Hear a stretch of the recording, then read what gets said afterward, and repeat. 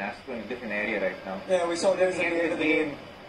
It was yeah, I think those handshakes with Gigi was I think was an intense one, and he seems rather upset about it, and I think that came down to a few words after the game, and even I think Kyle Myers, I think, even having a word with him. I think it's a hard one to call, to be honest. Yeah. And it's unbecoming for the game. You're saying it there, Gautam Gambhir, very much in the face of it all as well. He pulled Kyle Myers away, then he goes across to Virat Kohli. We knew the intensity through the game was palpable, and it just sort of went in towards the back end of the game in a big way as well. They're both fiery characters too. Gautam Gambhir, a man who wears his heart on his sleeve.